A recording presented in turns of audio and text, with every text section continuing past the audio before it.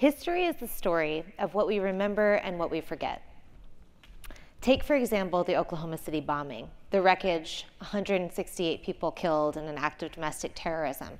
This belongs on a short list of comparable events, which include Pearl Harbor, 9/11, and we know what those were. We teach those in school. We remember them. We even have to teach 9/11 now because my undergraduates don't remember or weren't yet born. But this is not true about Oklahoma City. Most people remember this as a tragedy, the work of a lone wolf, the work of a few bad apples or disaffected radicals. If you take one thing away from this talk today, it is this. When it comes to domestic terrorism, there is no such thing as a lone wolf. I'm Kathleen Belew, I'm a historian, and my field is history of the present. And by that I mean that I'm interested in using history to understand where we are, how we got here, and what solutions history might offer to us that might not be apparent without that context. Things that we might know if we didn't study complexities and near misses, roads not taken, and other paths that we did not follow. My research started from the need to understand why America was so unusual. And I'm about to use a couple of terms that I will just quickly define and then I'll get back to it. When I say white supremacy, I am talking about not only individual belief, which is no longer present in many of our systems, but I am also talking about those systems themselves that bear in them the long histories of our imperfect founding. We can look at things like maternal health outcomes, incarceration rates, educational outcomes, and see that we don't have an equal playing field in our country. That's not always about racist belief, but racist belief is still around. And within the group of people who are racist, capital R, people who believe in the inherent supremacy of white people above others, I'm talking today about the white power movement, which is a small subset of racism, a small, violent subset of racism that has, in the recent past, come into our mainstream politics. So, white supremacy, big web of problems, white power, one small part of it. Okay, so my research starts from this question of why America is so unusual. And by that I mean there are a lot of nations that have histories of white supremacy, racial inequality, and racial injustice. But where America is unusual is how little we have done together and publicly to come to terms with that history. I started my dissertation way back in 2005, in which time I have not, built hearts. But I did write this book, but I didn't build working models of human hearts. That's okay, I suppose. I am the lone humanist here in this panel anyway. So in other nations, we've seen events like Truth and Reconciliation Commissions, where people have come together to share their stories and talk about what happened. Things like big national museum building projects that involve a broad public conversation. School curricula projects that involve broad public consensus. We know even today, after the founding of the National African American Museum on the Washington Mall, after the construction of the lynching memorial in Montgomery, Alabama, we know that these are not settled issues, and I don't have to tell you that here in Florida, where this school curriculum question has come back into the news once again. So in 2005, I wanted to know if there were any examples of communities trying to do this. And this took me to a grassroots Truth and Reconciliation Commission in Greensboro, North Carolina. Some of you might remember this. In 1979, a caravan of Klansmen and neo-Nazis had opened fire on a leftist anti-Klan march in Greensboro, killing 5 people. The Truth and Reconciliation Commission about this had no subpoena power, it had no punitive power, it had no national or state government support, it did not even have the support of the city council. It couldn't really do anything. It's not empowered by anything except the community itself. But people showed up because they wanted to tell their stories and because the history mattered to them. People from both sides showed up. And this is where my first book came from, because the people from the Klan and Nazi groups who came to tell their stories kept saying something like this: well, I killed communists in the Vietnam War, so why wouldn't I kill them here in North Carolina? Now, this is the kind of claim that as a historian you cannot stop thinking about because it mixes up so many things. This collapses battlefront and homefront. It mixes up wartime and peacetime. It lumps together a whole bunch of different kinds of others into one killable group identified as communist. And it attempts to paint the gunmen, who again are card-carrying members of neo-Nazi and Klan groups in this example. It attempts to paint them as morally equivalent to soldiers fighting in a war. This felt all wrong to me as a historian too, because 1979 seemed very late for an act of Klan violence of this nature. I had been taught this was all about the civil rights movement, very late for that. And it was also strange because it's Greensboro, the city of the first wool sit-in. This is not where this was supposed to be happening. So as it turned out, what happened is that this took me to a voluminous archive that no one had put together before. 3 major university collections had just opened with ephemera from these groups, and I was also able to get thousands of pages of previously classified government documents, trial cases, and a whole bunch of other kinds of documents.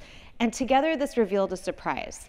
What people had dismissed as a scattered mess of actors and groups turned out to be a coordinated social movement, the white power movement.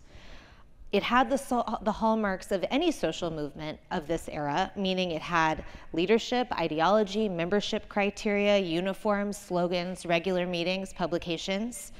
And it was also a revolutionary movement. And by that I mean that it was not interested simply in what we might think of as vigilante violence, and I'm happy to talk to you after this session about the distinction between these two, but it was interested in an outright attack on American democracy and the government and its institutions. It was also populated by activists, people prepared to take action, often violently. And it was, in every way but race, an incredibly diverse social movement. Men, women, and children, people in every region of the country. It had felons and religious leaders. It had people of different class backgrounds, people in suburbs, cities, and rural areas. It had high school dropouts and people with advanced degrees. It had civilians, veterans, and active duty military personnel. And it also brought together several groups that before the 1970s had been feuding with one another, including Klan, neo-Nazi, radical tax resistor, Christian identity, white separatist, and later on skinhead and militia activists. These groups came together because they shared an explicit and declared goal of waging war on American democracy. Now, analysts have spent a lot of time trying to figure out how big each of these groups is, thinking about things like which slogan goes with which ideology, how many skinheads and how many Klansmen, which tattoos should I expect in my community if there is a problem. It turns out this is not how this worked at all on the ground, because people had overlapping membership, people moved between groups based not only on sort of their beliefs, but also on much more mundane things like changing jobs or moving or falling in love with somebody in a different part of the movement. And the movement itself had groups with multiple ideologies operating at one time. So what brought all these people together? White power activists united in the late 1970s around a shared narrative that they told each other and themselves about the Vietnam War. This story operationalized their violence. It focused their anger and sense of betrayal on the federal government. Many of them traded robes and hoods for camouflage fatigues in this period and adopted the weapons and tactics of the Vietnam War. They were motivated too by an immediate sense of emergency because they thought of a number of social issues that we might think of as sort of capital C conservative, such as opposing immigration, opposing abortion, opposing racial integration, opposing interracial marriage. They espoused those beliefs because they thought that they were a threat to the white birth rate and that this would lead eventually to the end of the white race completely. In other words, they took what most people were thinking about as a soft demographic change, when a county or a city or the nation would no longer be majority white. They saw this as an apocalyptic threat to their existence. For many people in this movement, this sense of apocalypse was not only social, but based in faith. Christian identity, which was a widely held political theology among these activists, claimed that the white race was the true lost tribe of Israel, and that everyone else in the world was either descended from beasts or from Satan. They believed that there was a coming apocalyptic end of days, but unlike evangelicals, they did not believe in the rapture, when the faithful would be peacefully transported to heaven before the violence of the end times. They believed that their goal and their holy purpose was to survive the coming tribulations and to clear the world of all enemies before Christ could return. So to recall, all enemies means all non-white people and race traitors. So what this does is transmute their cause into a holy war. So white power bound together the Greensboro gunmen. This is the gunmen fundraising in front of the local Vietnam War memorial. And also gave them the story that made the killing of leftist activists make sense in court and in the press. And this worked very well. They were acquitted on state and federal charges, even though there are multiple news cameras that captured the full shooting on film.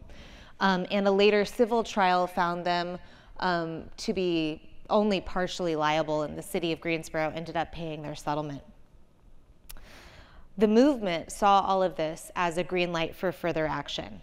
In 1983, they gathered, as they did every summer, at the Aryan Nations World Congress, which was a coming together of leadership and the rank and file of the white power movement in Hayden Lake, Idaho. The movement changed everything in 1983 because this is the meeting where they had a secret convocation of leadership, and they declared war on the federal government. From '83 forward, this movement is interested in overthrowing the United States. This is part of the reason that I think we should call it white power instead of white nationalist. A lot of people think of white nationalist as simply overzealous patriotism, but the nation implied here is not the United States. The nation is the Aryan nation. It's envisioned as the worldwide body politic of white people. It is fundamentally opposed to the operation and tenets of the United States. Now, how could this work? We're talking about a problem of how can a very small group of extremist activists try to overthrow the most militarized superstate in world history. They had a plan for this, and it's illustrated in these two books, which you definitely should not buy, please, because sometimes the money still goes back to these groups. So if you would like to read them, happy to help you find a non-profiting these groups copy. What they come up with is an idea called leaderless resistance. It's what we would now call cell-style terrorism. The idea is that one or a few activists could work towards common goals, either on their own or in cells, without any demonstrable ties with other cells or with leadership. And so, to be totally clear, there are leaders in a movement set up around leaderless resistance. There just aren't paper trails connecting them to the crimes carried out by their followers. Leaderless resistance was designed to foil federal informants that had become a problem for the Klan, particularly during the civil rights movement, and also to make it harder to prosecute activists in court. But today, we have to deal with its much larger and more catastrophic outcome, which is that leaderless resistance made the movement itself disappear. This is where we get the fiction of the lone wolf. Now, let me be perfectly clear. There are crimes carried out by individuals.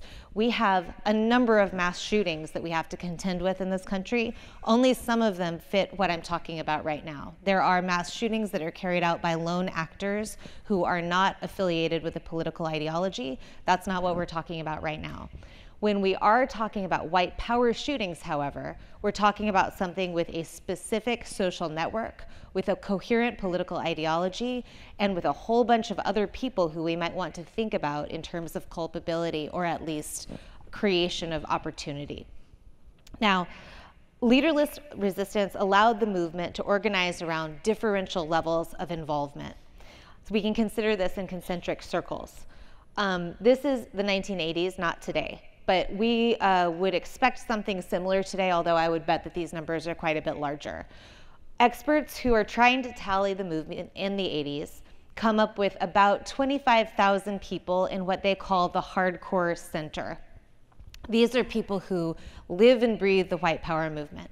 They marry other activists, they go to white power churches, they homeschool their kids with white power materials, they pick each other up from the airport, they stay with each other when they drive across the country. Every part of their life becomes contained within this circle. Outside of that, we have an additional 150 to 175,000 people. These are people who contribute money and resources, who might turn out for a major action, whether it's an underground event or a march down Main Street, and people who subscribe to publications and join lists. Outside of that are another 450,000 people. These are people who don't contribute money but do read the newspaper regularly, who don't go in uniform to an event but might go and sort of sit across the street and support and shout, right? So what we have is a model where levels of involvement are structured such that extremist views can be pushed from that hardcore center out into our political mainstream, and people who can be radicalized are pulled from the outside in towards that hardcore center. We might also want to think about what to do about the larger circle around this 450,000, which has hardly been studied at all, but this is where the friction has happened in our politics lately, I think. Because outside of this would be a circle larger than 450,000 people, people who would never pick up a newspaper that says official newspaper of the Knights of the Ku Klux Klan, but who might agree with some of the articles that are presented in that newspaper, especially if those ideas come to them through a social relationship or at the hairdresser or from a family member. So these are built to manipulate our existing social relationships for recruitment and radicalization. Now, when we think about radicalization, this is one of the places where the scholarship is really rushing to catch up to the problem of white power violence. We have some sort of stereotypical beliefs about the sort of a person who might end up in that hardcore inner circle. Louis Beam and Glenn Miller are both very famous activists in this movement. Beam was a segregationist in high school. He he worked on a George Wallace campaign tour. He deployed to the Vietnam War. He was already racist before he went. He was much more racist after he came back. He started a Klan group and eventually worked for Aryan Nations. Glenn Miller served 20 years in the Army, but was radicalized by his own father via a neo-Nazi publication. He then started his own white power group on Fort Bragg, and was eventually dishonorably discharged, but continued his paramilitary activity. Gary Lee, so those are two examples of people radicalized through family relationships and combat. Gary Lee Yarbrough was a member of a terrorist group called The Order. This is the one that was responsible for the murder of the Denver area radio personality Alan Berg in 1984, and he was recruited from prison. But Michelle Pardee, she fell into the movement sideways because she needed childcare for her toddler, and her husband's friends would provide it for free. And she was useful because she knew how to dye hair, and there were some people trying to escape from federal informants who needed to disguise themselves quickly. And she ended up being in the inner circle mostly by happenstance. All of these people were important to the functioning of the movement. I'm going to take you just quickly through the things that happen after this declaration of war. First, the white power movement used the proto-internet to spread its sort of wish list to its cells and operatives through a network called LibertyNet beginning in 1983-84. LibertyNet had assassination lists and information about belief. It also had personal ads and recipe exchanges. We should think about this as Facebook before Facebook, creating the social network that bound together these activists so that they could become violent later. They immediately created paramilitary groups and violence through groups like the Order, the White Patriot Party, and White Aryan Resistance. And then in 1987, the federal government attempted a major prosecution of this movement. This was a prosecution for 13 activists on charges including seditious conspiracy. And the DOJ really threw a lot at this, including plea bargains from a number of other trials through the 80s. Now, this movement, there is no question historically, was absolutely engaged in seditious conspiracy.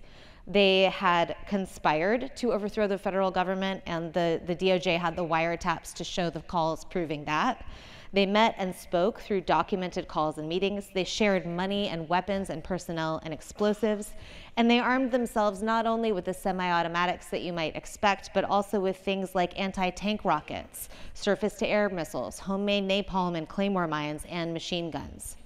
They trained in urban warfare as private armies.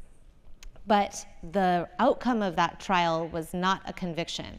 The outcome was this picture. This is Louis Beam again, who we just saw a second ago. He's carrying his young wife, Sheila. And when I teach this photo, I like to ask, where are her shoes? This is the photo that ran on the front page of one newspaper covering the acquittals. And it ran under the headline, Jubilant Racists Win Trial. So the DOJ needed a clean sweep. It had called this Operation Clean Sweep. And instead it got Jubilant Racists Win Trial. Now, what happened? There were a lot of different issues with this trial, including things like chain of custody problems, excluded evidence. The jury never saw those weapons, for instance. There were also some things that I think reasonable people can agree were a problem, like 2 defendants had romantic relationship with jurors during the trial. I think we can all agree that is not an impartial jury. So what happens is that this is a huge failure of a prosecutorial effort. Not only are these defendants not contrite about having stood trial, this guy, Louis Beam, immediately starts a publication called The Seditionist, and they get their guns back. The government returns these weapons to the defendants, who immediately relocate to the Pacific Northwest, change their name to militia groups, and continue operating exactly as they have been. This brings us up to Ruby Ridge and Waco in 1992 and 93, which I am skipping over for time, but suffice it to say that they are both understood by the movement as a profound overreach by the federal government that ends up with separatists being killed. This is a galvanizing event for the movement and a humbling event for the Department of Justice. And what happens is, as one journalist finds, the FBI has a policy change that they are no longer going to try to tie these crimes to a movement. No more tying crimes to a broader movement. They say we're going to prosecute individual actors only. This is the policy in place when Timothy McVeigh helps to bomb the Oklahoma City Federal Building in 1995. People think of it as the work of a lone wolf. Sometimes the work of a few bad apples if we think about the co-conspirators who also stood trial. But the evidence to the contrary is overwhelming, and it's not at the level of conspiracy theory. If you'd like, there is a full chapter about this in my book with all the footnotes you would like to have. Just a quick run through right now.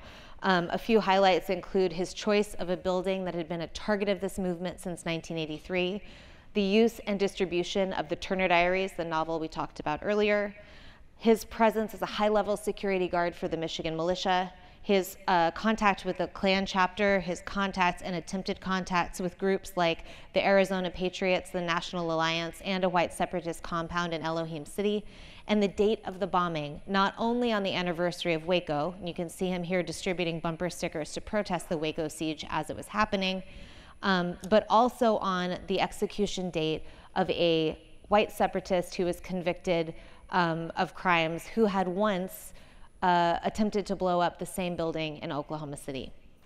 McVeigh's life places him as a soldier of leaderless resistance without any question historically.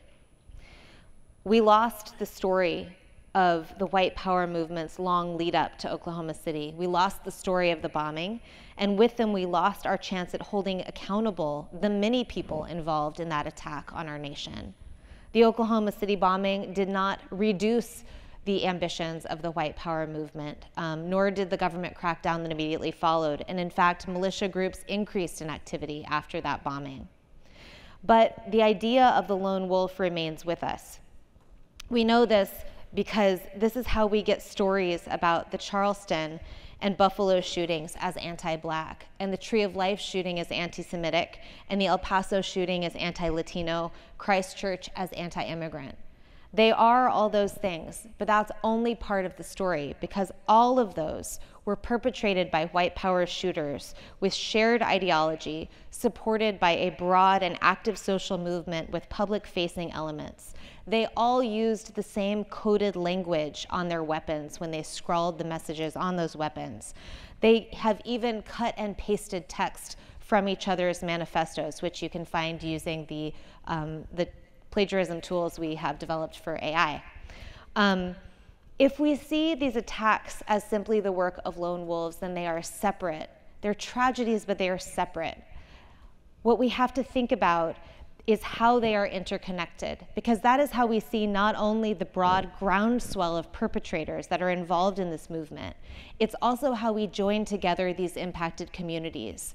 These communities don't have equal access to resources, both material and media. They don't have equal access to our public sympathies, but they have all been attacked by the same movement, and it is a movement that is attempting also to overturn American democratic institutions. Thank you very much, and I appreciate the time. Can I ask you a quick question? Yes.